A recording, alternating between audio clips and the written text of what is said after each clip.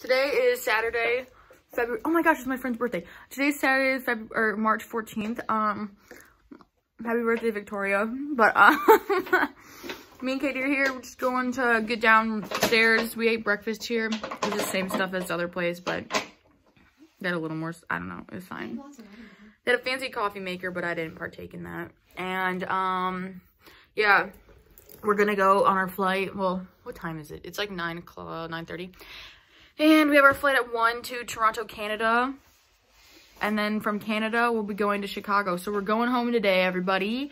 But it's been quite the trip. Wild. We're all scared we're gonna get it.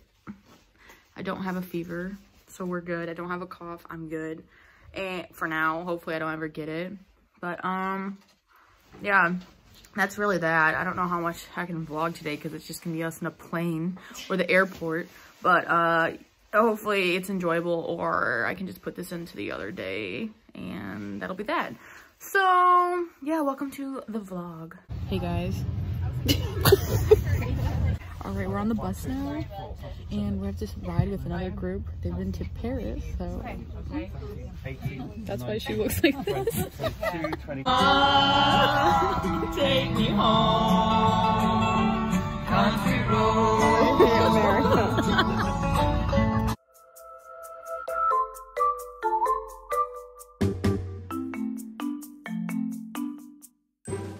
Alright, we got through all of our stuff and now we're waiting to board. Got some food because we're starving, and then we'll be on our way to Canada. Update, we have 1 million people on this flight. We're never gonna get on the flight, so this is cool. We really are wondering how large this plane is because there's like so many doors. More people to scan it. Oh my gosh. There's like all these zones of the plane, doors of the plane. And what time is it? It's like close to the time, but why are we getting on plane time? This is like longer than I thought it was gonna be. I think it's like 8 hours, not like 5, 6, but whatever. We've survived the flight. It was not fun at all, and I was able to sleep, but not comfortably. But this airport is very nice. Like,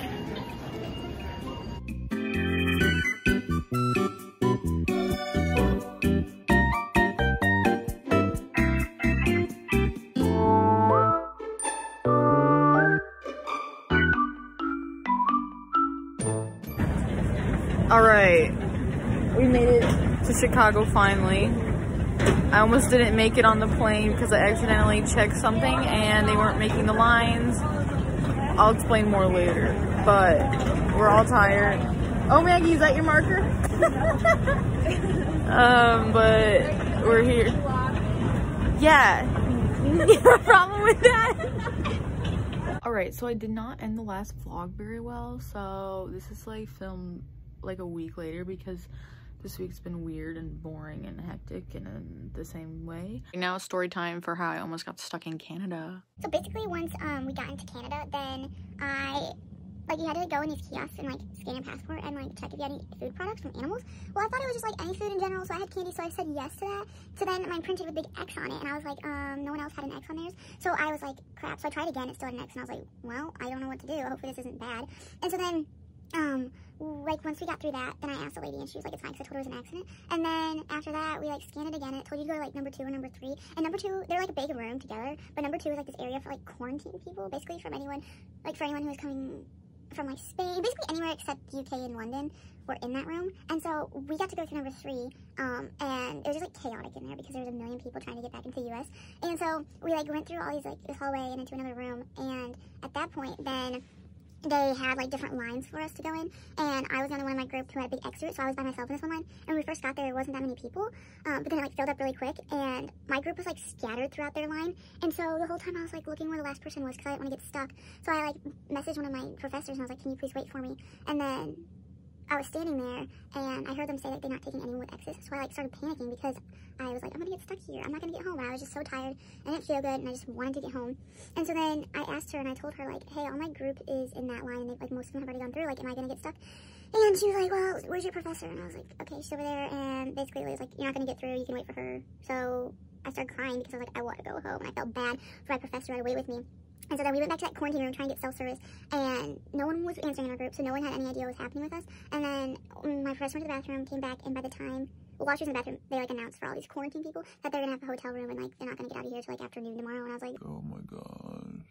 so then, we, like, were standing there, and the lady I talked to in the line area, she, like, comes back, and she's like, I told someone about your situation, I think you'll be able to get through, come with me. And we're like, woo! So we go, and we get to like, a couple different people, and they let us through finally, and then we, like, run to our gate because we thought we were late. I have no idea what time it was at this point, and so then, yeah, we, like, go, and we were fine, like, our flight hadn't left yet, but when we got there, everyone started clapping for us because we got through, so that was really scary.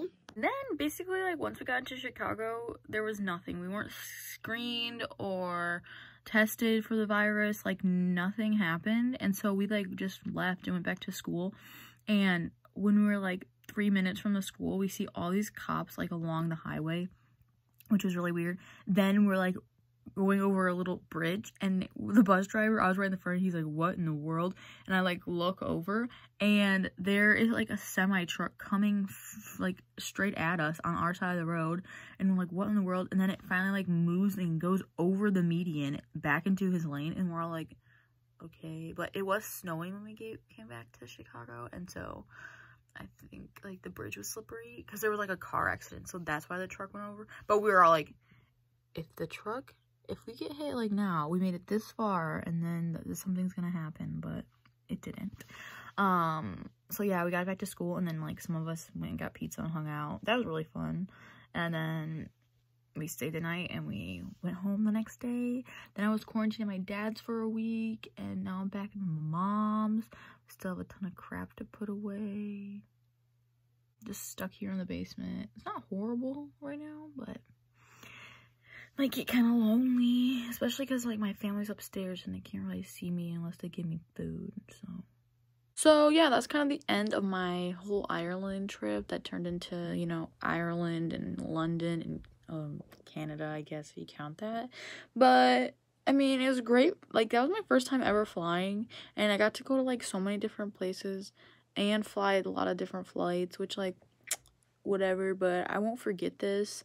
And especially now because we're experiencing this pandemic thing. So, hope you enjoyed my vlogs, and